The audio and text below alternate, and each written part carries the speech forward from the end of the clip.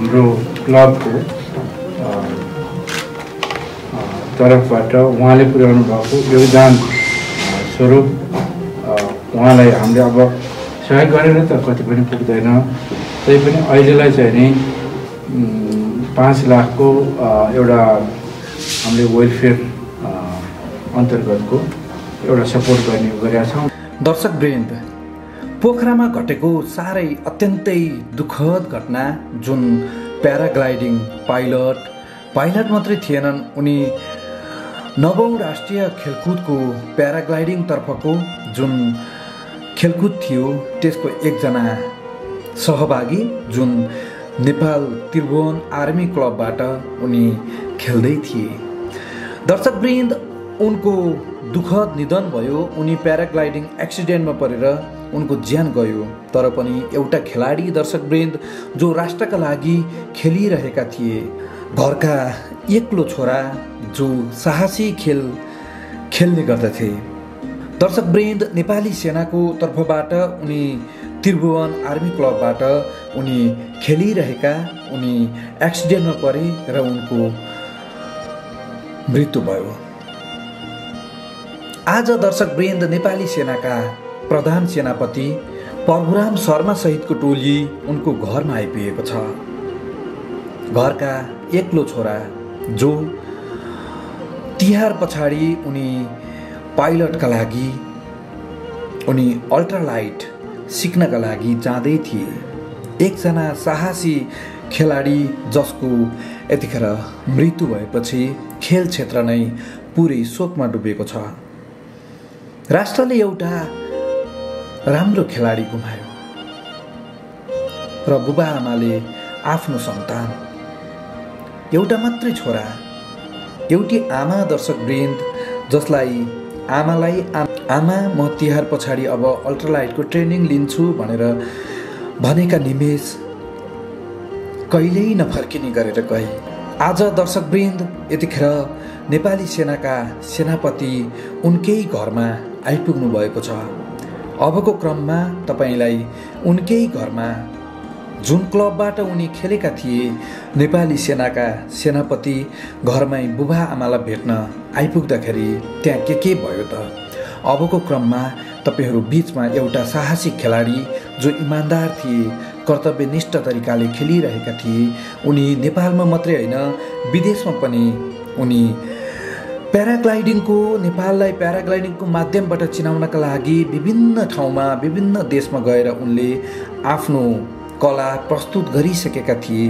उनै निमेष जो तपाईँ हामी सबै माझबाट अस्ताएका छन्, तर खेल क्षेत्रका लागि उनी कहिल्यै अस्ताउने छैनन्।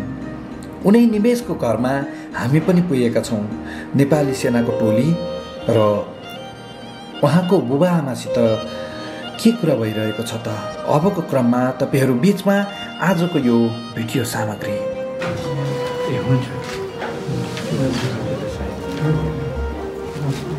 यो चाहिँ माथि पूजा घटामा त्यहाँ राख्नु भएको छ।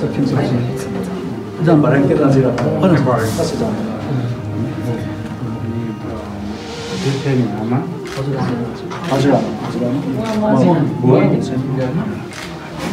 हजुरहरूलाई एकदम दिवंगत आत्माको चिर शान्तिको कामना गर्दै हार्दिक श्रद्धाञ्जली अर्पण गर्दछौँ।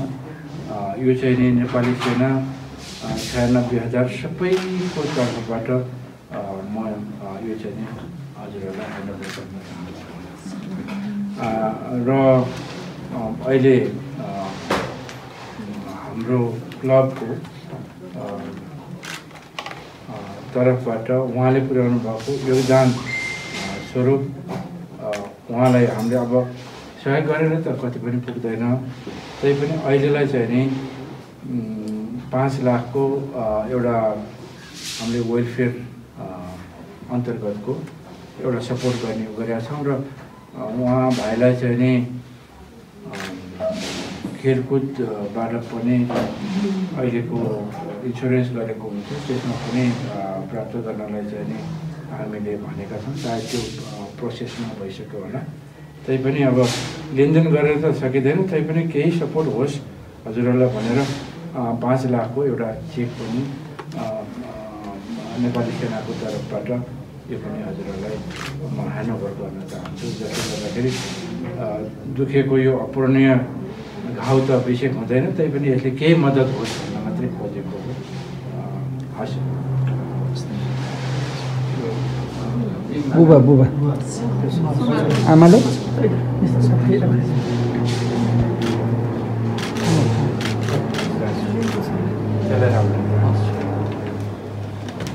बस्नु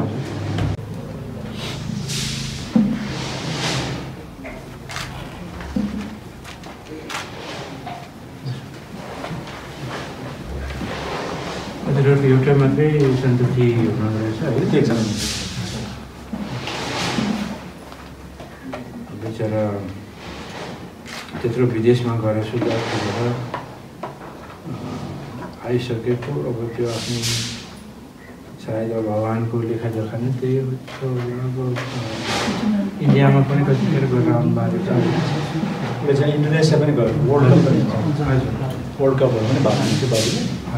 अनि लिन्जाओ चाइना यो साउथ कोरियाको पनि एउटा मेडल पार्टमा छ गएर यो सेकेन्ड लिन्जाओ कि के भने सेकेन्ड भएको छ। अनि इन्डियामा पार्टिसिपेट एसियन कपहरूमा भाग लिन्थ्यो। सिकेकै इन्डियामा रहेछ, सिकेको इन्दुस भ्याली प्याराग्लाइडिङ पुनः इन्डियामा त्यहाँबाट पाइलट कोर्स गरेर नेपालमा टेस्ट फ्लाइटहरू कम्प्लिट गरेको छ। आफ्नो कोर्स कम्प्लिट गरेपछि अनि फर्स्ट इयरबाट चाहिँ उसले वर्ल्ड कपहरूमा चाहिँ नोमिनेट गरेर सेल्फ पनि भाग लिन्थ्यो। नेपालको तर्फबाट चान्स नआएको बेला उसले पर्सनल पनि वर्ल्ड कप प्री वर्ल्ड कपहरूमा भाग आफ्नो स्ट्यामिना हुन्छ उसले बनाइरहेको थियो। त्यो आधारबाट अनि पछि नेपाल आर्मीबाट त उसले सेकेन्ड 2007मा सेकेन्ड नै भयो। त्योभन्दा अघिल्लोमा चाहिँ सेकेन्ड भयो। त्योभन्दा पहिला चाहिँ त्यसरी विभिन्न कन्ट्रीहरू जाने यस्तो फ्लाइट क्रस कन्ट्रीहरू पनि गर्ने उसको चाहिँ एकदम रुचि चाहिँ एकदमै राम्रो थियो। अनि उसले अहिले हालमा चाहिँ sociology PN क्याम्पसमा MA first इयरको exam दिएर बसेको थियो र सेकेन्ड इयरको थेसिसको लागि चाहिँ तयारी गरिरहेको थियो घरमा। अनि त्यो बाहेक चाहिँ उसले तिहार सकिएपछि चाहिँ हाम्रो प्लानिङ चाहिँ मम्मीसँग भनेको थियो उसले अल्ट्रालाइट चाहिँ कोर्स गरेर अल्ट्रालाइट पाइलट गर्ने। अनि अल्ट्रालाइट सकिसकेपछि चाहिँ अलिक पछि चाहिँ अनि उसले मनी पैसाहरू कलेक्सन गरिसकेपछि साउथ कोरिया भने के दक्षिण अफ्रिका साउथ अफ्रिकामा ट्रेनिङ गर्न सकियो भने चाहिँ एयर बसहरू एरोप्लेनहरू पाइलट गर्नुपर्छ। 2-3वटा स्किमहरूलाई चाहिँ उसले आफ्नो टार्गेटमा चाहिँ राखेको थियो होइन। तर अब यो हामीले पनि सोचेको थियौँ उसलाई एकदमै राम्रो ट्यालेन्ट थियो, हामीलाई त विश्वास थियो उसले राम्रै गर्छ, कम्प्लिट विश्वास थियो हामीलाई। उसले सानोतिनो ब्यारियरहरूलाई सजिलै पार गर्न सक्छ हामीले देखिरहेको थियौँ। उसको एयरको प्र्याक्टिसहरू उसको पर्फर्मेन्सहरू हामीलाई थाहा थियो, उसले राम्रो गर्छ। हामीले सानोतिनो मात्रै उसले अब्स्ट्याकलहरू झेल्नु सजिलै जान्छ। त्यो अब त्यो कसरी त्यस्तो लो हाइटमा भयो भन्ने नै देखिरहेको छ। अब लो हाइटमा बिचरा पढ्नु भयो, हाइटै भएन उसले। त्यहाँबाट पहिला पनि गर्न त गरिराखेको हो, त्यहाँबाट पनि त्यही एरिया पनि गरिरहेको सडककोटमा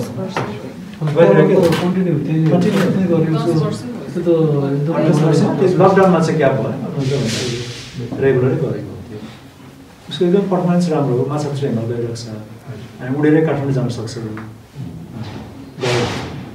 पहिलोपटक गोर्खा झऱ्यो, सफल भएन। दोस्रोपटक चाहिँ ककनीको नजिकै भयो, बालाजु भन्दा माथि सराङकोटबाट उडेर त्यहाँसम्म जान सक्ने मान्छे।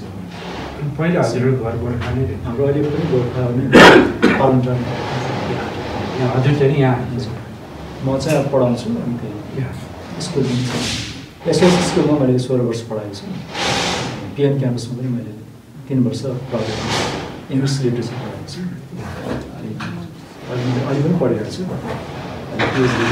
पिएचडीको कोर्स गरिरहेको छु। फर्स्ट इयर सक्यो, अब सेकेन्ड इयर गरिरहेको छु। त्यस कारण मेरो बाबु चाहिँ ग्लाइडिङमा चाहिँ हाम्रो लागि पनि राम्रो स्टुडेन्ट हो, राम्रो पर्फर्मेन्स गर्न सक्ने मान्छे हो नेपालको लागि पनि। उसको एकदम त हामीले धेरै नै रेस्पेक्ट गर्नुपर्ने छ। राम्रो मान्छेलाई भगवान्ले पनि लाँदो रहेछ।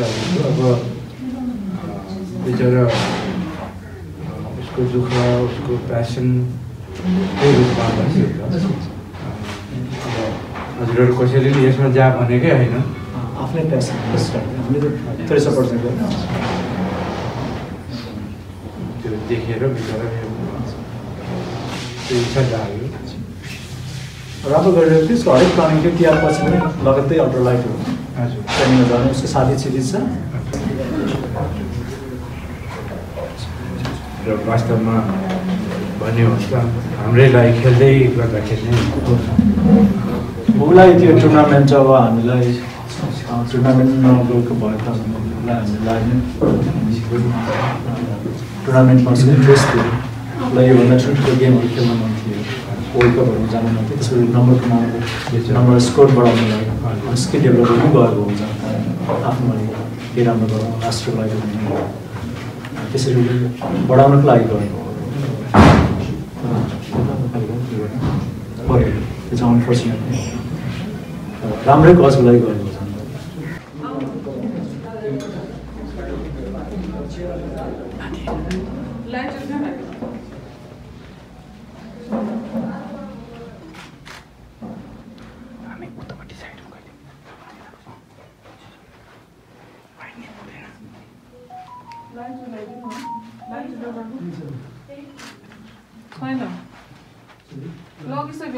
लाइटर हो 300 त्यो घिउमा थियो।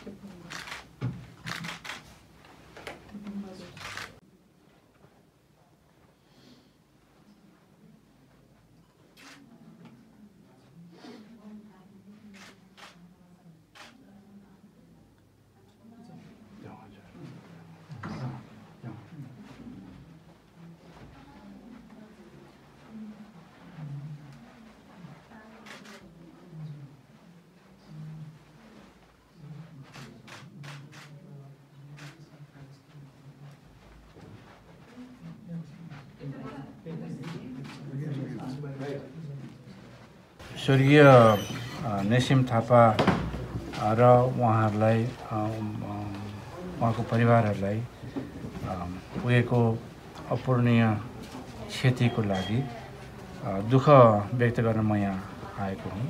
उहाँ हाम्रो परिवारकै एउटा सदस्यको रूपमा त्रिभुवन आर्मी क्लबसित आबद्ध भएर गत वर्षदेखि नै खेलहरू उहाँले खेल्दै आउनुभएको थियो। सोही अनुरूप चाहिँ म काठमाडौँदेखि नै नेपाली सेनाको प्रमुखको हैसियतले उहाँको परिवारलाई चाहिँ नि संवेदना प्रकट गर्नको लागि यहाँ आएको हुँ र मैले भेटेँ। नेपाली सेनाको तर्फबाट गर्नुपर्ने विभिन्न सक्दो सहयोग उहाँको लागि भविष्यमा सम्झना स्वरूप केही गर्न सक्यो भनेदेखि त्यसमा पनि हामी लागि पर्नेछौँ। आज चाहिँ नि विशेष गरी यो संवेदना प्रकट गर्न मात्रै आएका हौँ। उहाँको सम्झना, उहाँको देन, उहाँले पुर्याउनु भएको योगदान नेपाली सेनाले कहिले पनि भुल्ने छैन र नेपाली सेनाप्रति आबद्ध भएर उहाँले गर्नुभएको कामको सधैँ प्रशंसा हुनेछ। त्यही अनुरूप उहाँलाई हेर्ने दृष्टि, उहाँको बारेमा केही गर्न सक्यो भनेदेखि नेपाली सेनाले पनि एउटा गुण तिर्ने समय आउँथ्यो भन्ने कुराको म यहाँ प्रतिबद्धता गर्न चाहन्छु र दिवंगत आत्माको चिर शान्तिको कामना समेत गर्न चाहन्छु। धन्यवाद।